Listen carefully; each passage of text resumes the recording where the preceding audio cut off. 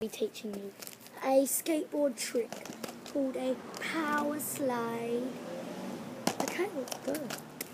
So the trick to doing it is having 1 foot there and 1 foot on the tail.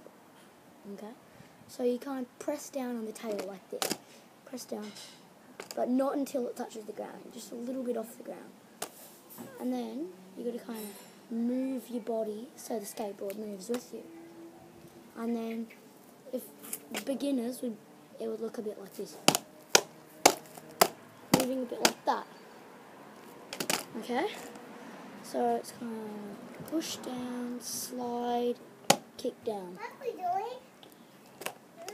Well, I'll show you an idea. So I push down on my tail.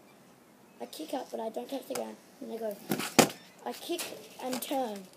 And as you get better and better and better, you get better and better and better.